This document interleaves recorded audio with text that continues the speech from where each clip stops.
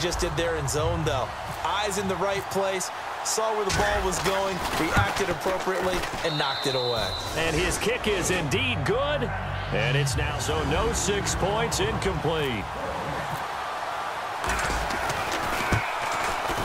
And this one is right through, and that will double their lead as it's up to 6. Now Bortles throwing on second down. Now he's hit, and Bortles fumble. It's loose. And the Texans say they have it. They do. All these years we've been watching the game, I start to get the sense that whenever it rains out. So now here comes the field goal team for the third time today. From the right hash, it's a 35-yard attempt. And his kick here is good. And that will make our score. On second down, here's Bortles.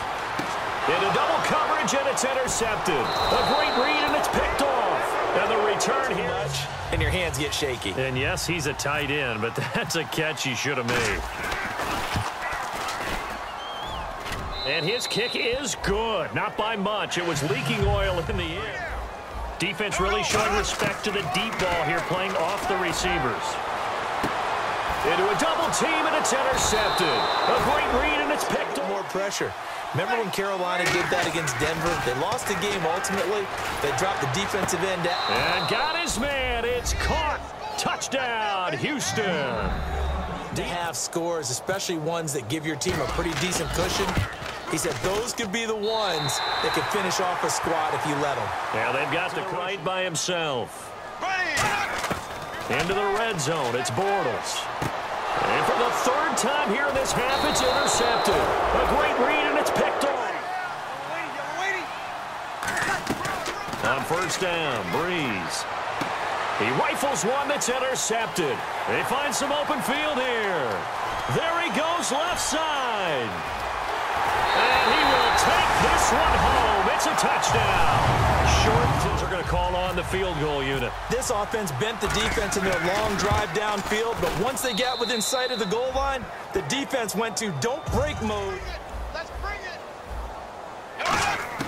Now they'll throw it. Bortles.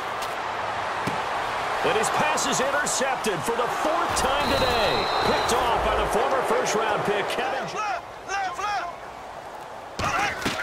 Throwing his Bortles on third down. And my goodness, another interception. Picked off by the former first-rounder, D. Milliner.